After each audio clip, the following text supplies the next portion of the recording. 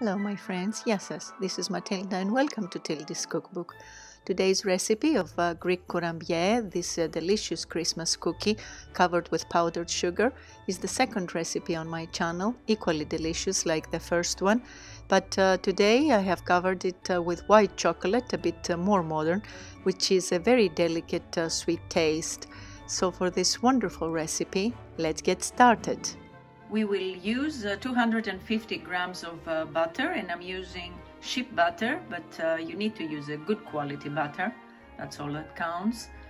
100 grams of powdered sugar, 450 grams of soft flour, half a teaspoon of baking powder, which is approximately 2.5 grams, 25 ml of brandy, or you can use vanilla or just plain water if you wish, for children, and 100 grams of roasted almonds. And for covering our Κουραμπιέ, I'm going to use 225 grams of white chocolate, 23 ml of vegetable oil, and I'm gonna sprinkle on top some dark chocolate that I have shredded, but this is only optional. In my stand mixer with the whisk attachment, I'm gonna add my butter, which I have in room temperature.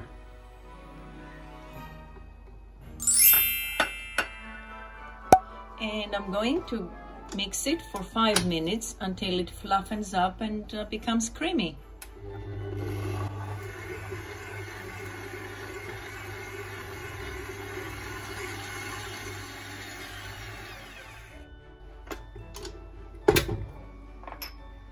Then I will add the sugar.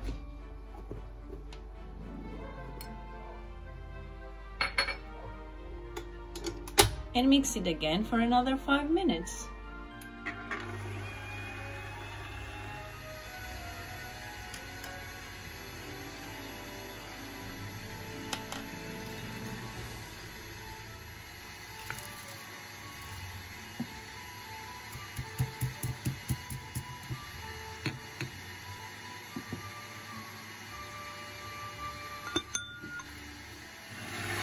A little bit before the end, I also add the brandy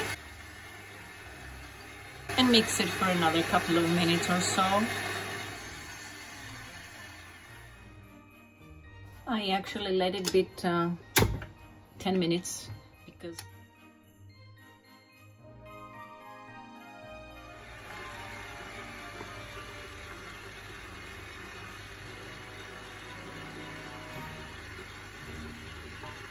and as soon as it starts forming the dough, I'll start mixing it by hand.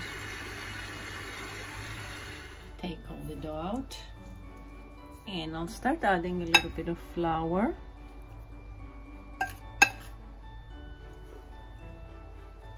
And knead the rest by hand until I have a nice soft dough that I could form into little cookies. After I have kneaded for a couple of minutes, see what a nice soft dough I have. I'm gonna add the almonds that I have chopped and mix everything together again until they're all blended. There it is. I have a nice soft buttery dough. I am going to weigh each piece at approximately 20 grams in order to be able to make them into a little bite, and then I will form them into cookies. I have lined my tray with parchment paper, and then I'm gonna take each of those and just knead them a little bit and make them into little balls and press them just a tiny bit like this.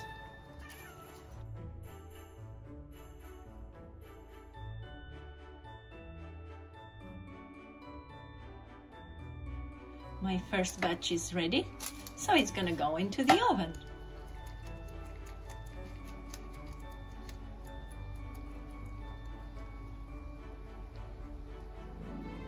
After 20 minutes, my first batch is ready.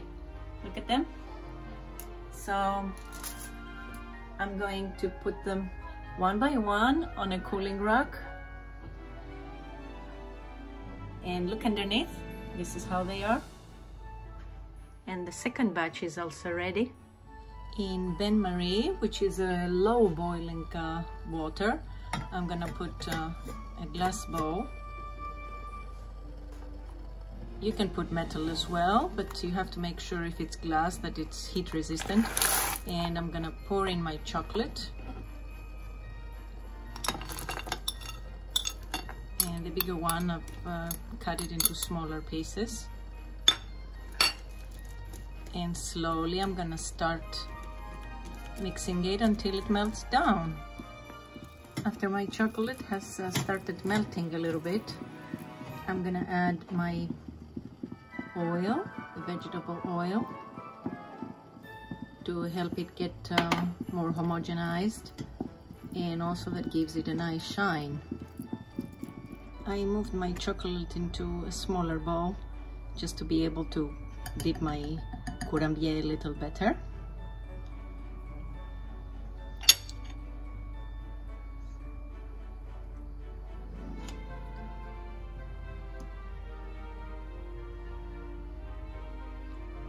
So I'll dip each of them in there, drain the excess, and then put them on a rack with parchment paper underneath so that they can dry up.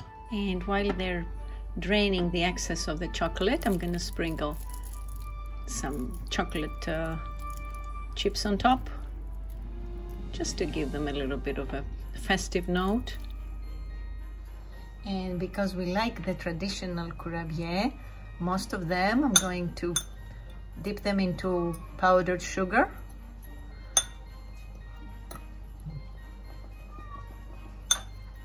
To get a lot. And I'll put them on my tray. Finally, the rest of my powdered sugar, I'm going to sprinkle it on top of my Courabie.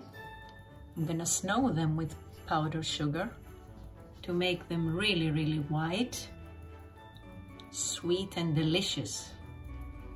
And as soon as my chocolate cools down, I'm going to put the rest of my Courabie here. Look at this. So let's go and taste them. The chocolate has not set very well yet. You see, it gets stuck, but let's try it.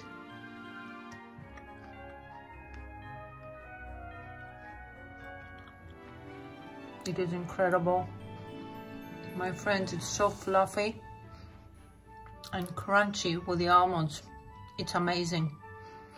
Even if you don't feel like putting the white chocolate on top, which gives it a delicious taste, trust me, I would suggest you try the plain ones. They're absolutely incredible.